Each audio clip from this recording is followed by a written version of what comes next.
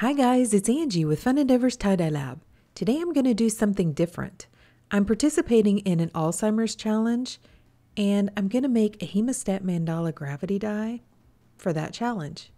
Here's a little bit of information about the challenge. I'm doing the challenge with a lady named Michelle.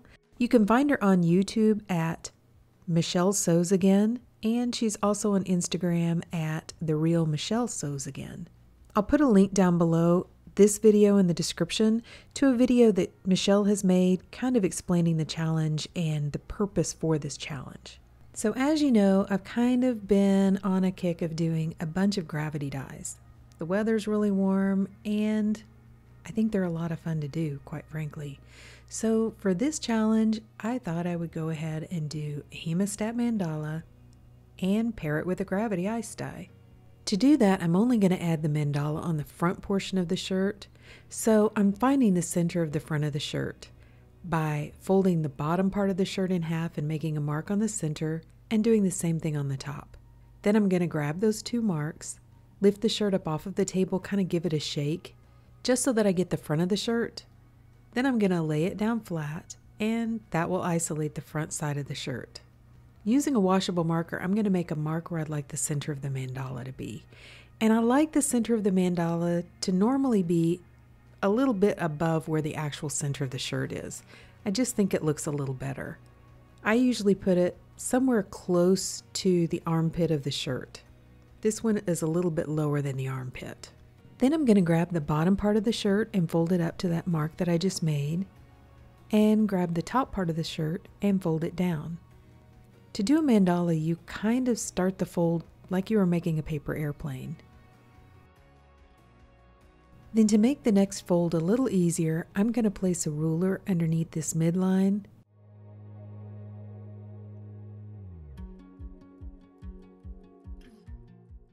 Pinch that middle seam and fold the shirt in half.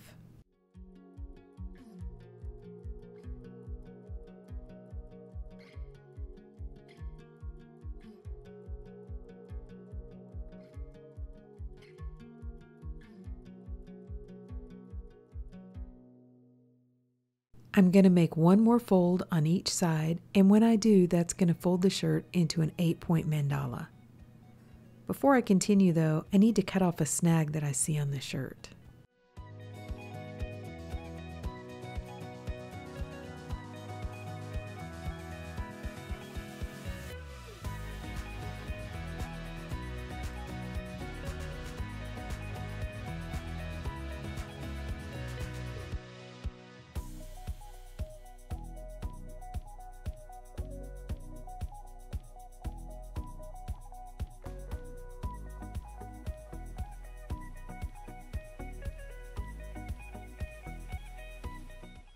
I'm going to use some hemostats on this shirt, and initially I thought I was going to use my curved hemostats, but I decided on using the straight ones.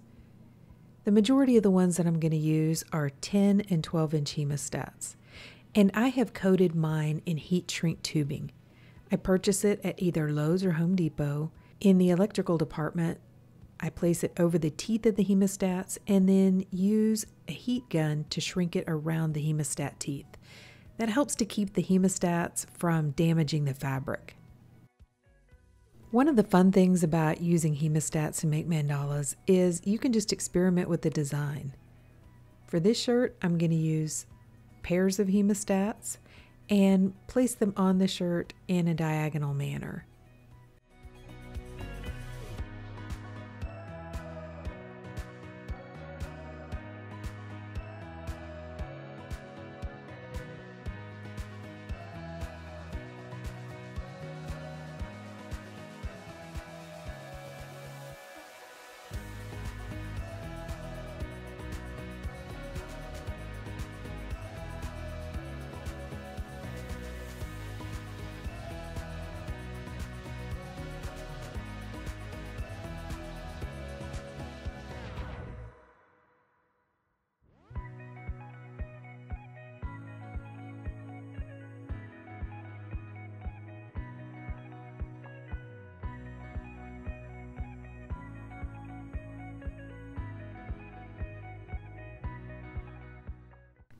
So my husband recently bought some different shelves for the garage, and we had a metal shelving unit that was left over after he kind of reorganized a few things. So of course I snatched it up and decided to try it for the gravity dyeing. So that's what I've done is I've placed this shirt on top of the metal rack, and I put the mandala portion on the top, and then I've left the extra portion hanging over the edge of the rack. On the second shelf of the rack, I placed one of the plastic dish pans that I get from the dollar store to catch any of the runoff or the muck. Then I'm going to use my silicone cake molds and some wooden clothespins to make myself an ice barrier around the mandala portion of the shirt. For this shirt, I thought it would be fun just to try and see if I could kind of combine the definite design of a mandala along with a little bit of the more randomness of the gravity dye. Let's see how well this works out. By the way, I have links down below to where I purchased the silicone cake molds and quite a few of the other items that I'm using when I tie-dye. The color for Alzheimer's awareness is purple, so the challenge was that we were supposed to do something in purple. So I've chosen colors that are blue purples and red purples. You know I love to tie-dye with purple a lot anyway, so this is definitely a challenge that I'm comfortable with. In between the hemostats, I'm using royal purple from Dye Spin.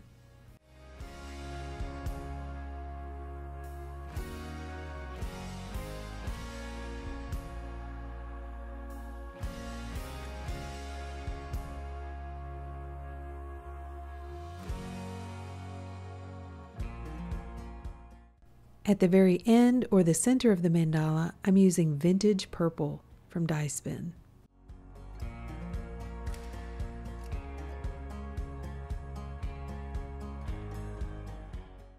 I'm going to use lilac from Dharma in 2 of the remaining spaces.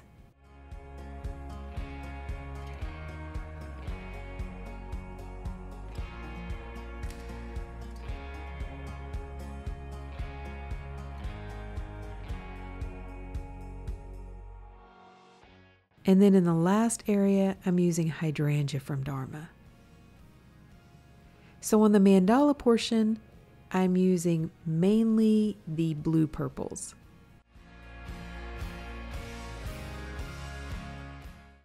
I'm also going to add a small line of vintage purple from Dye Spin right outside of the last hemostat.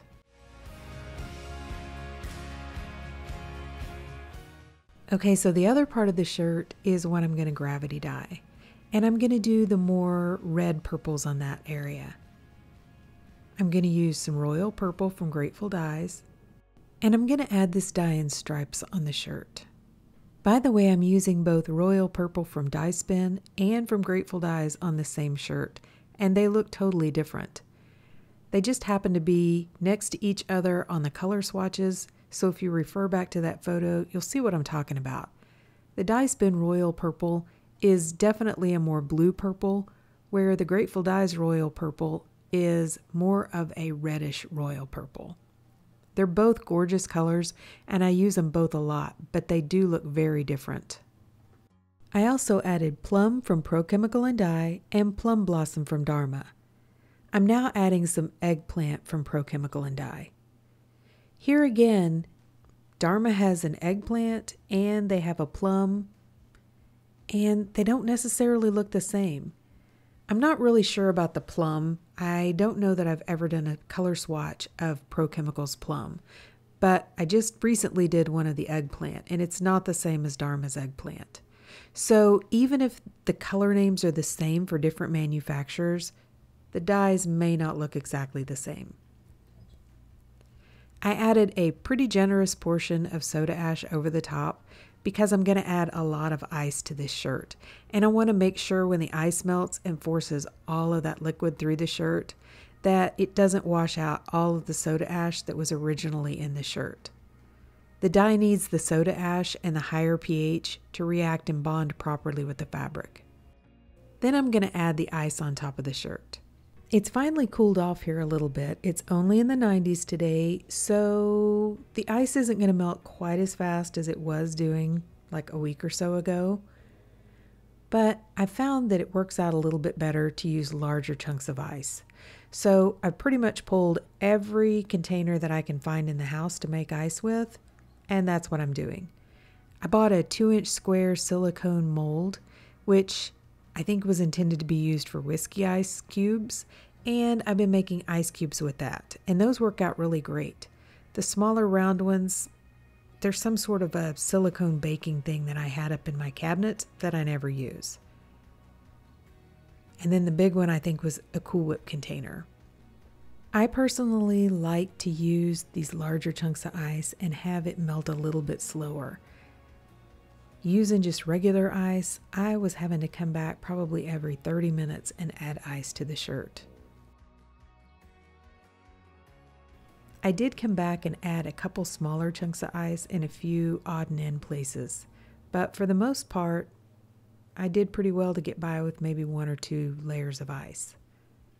So I left the shirt until all of the dye got down to the very outer regions of the shirt. Then I took it and put it inside of a plastic container that had a metal rack down in the bottom. Placed the shirt inside of that, and then put the lid on top of the container and went ahead and left it outside all night. That way, the shirt got the heat from being outside, but it didn't dry out.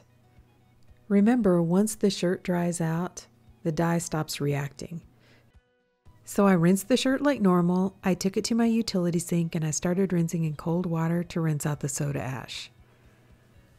I also held the shirt up and rinsed off a few of the chunks of undissolved dye that were left sitting on top.